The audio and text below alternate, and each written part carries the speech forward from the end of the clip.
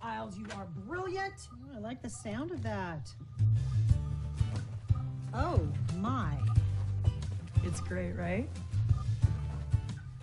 Oh, you were so right. About what? Oh, don't be modest. This is all you. I can't believe I didn't listen to you sooner. I'm not sure what it is you think I said, but I'm fairly certain that there's been a miscommunication. No. Come on, all the nagging that you did about how I should change up my wardrobe, shake it up. Well, I took your advice.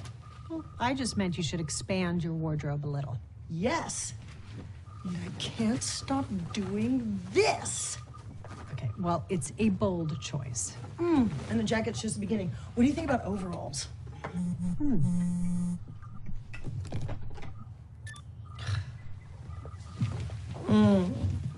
Still avoiding calls from our father, are we? I do not have time to chat. Thought you were going to talk to him. Yes, I thought I was too. When's he leave? Saturday, but he wants to get together tonight, have dinner, go over some paperwork for the family trust. Good. You guys can finally talk, get it all out. What are you doing? I'm helping. What time works for you? That is not helping.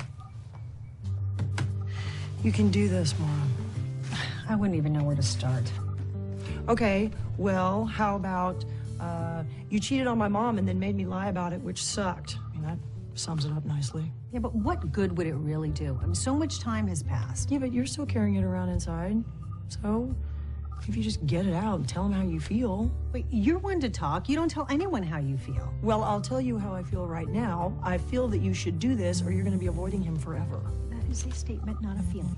Doesn't make it any less true. Rizzoli. Isles. Do you want to borrow my jacket?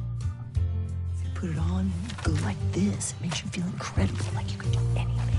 Like shoot targets while riding a horse. Yes, and solve crimes. Yeah. Yes, no, that sounds terrible. We'll be right there.